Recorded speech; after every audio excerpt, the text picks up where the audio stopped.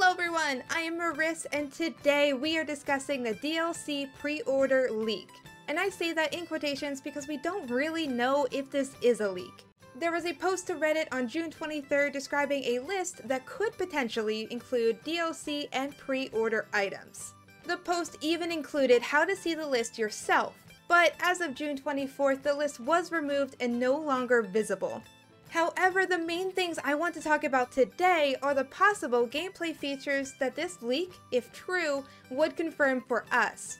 I'm not going to go over everything on the list, just the DLC items. I'll link some other YouTubers that have gone over the entire list already in the description.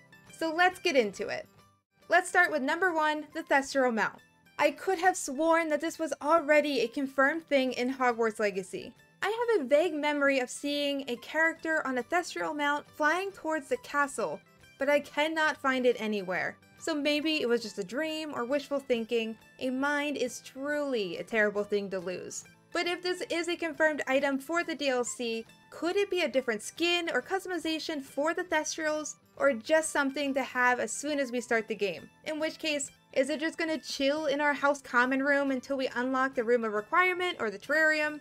Either way, this would confirm what I apparently already thought was confirmed, that Thestrals are going to be a riding option for us in Hogwarts Legacy, and would open the possibility of other mounts that we could ride other than the Hippogriff. I know flying is the fastest way to get around, but I would love to see some ground mounts too. It would make exploring the world a little faster without just flying over everything. I'm going to group the next 3 things on the list together because they have the same theme, the Dark Arts. Specifically, the Dark Arts Cosmetic Pack, the Dark Arts Battle Arena, and the Dark Arts Garrison Hat. I'm not sure why the Garrison Hat is not included in the Cosmetic Pack unless the Cosmetic Pack is more of a robe with hood and skull mask design, in which case, yes please, and would make more sense to have a separate hat option. The Dark Arts Battle Arena is truly a mystery though. It could be more of a gloom and doom cosmetic option for when we're practicing our spells, but no one really knows. These items would confirm that we will have the chance to master the dark arts, possibly, or at the very least, dress the part. It would absolutely increase the replay value of the game though. Being able to choose dark arts over light magic options, especially if the environment and NPCs around you interact with you differently. You would get to experience the world in a different way. Now this news of a possible leaked DLC is exciting, but context is very important.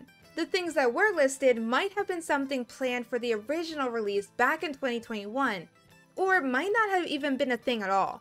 We definitely need to take leaks with a grain of salt, but I absolutely think that they will offer some sort of pre-order deluxe version, or DLC incentives to buy the game early. I really think that next month will bring even more news, or maybe that is just wishful thinking. As always, if you like this video, please give it a thumbs up, and if you want to see more content like this, hit that subscribe button. Thank you all so much for watching.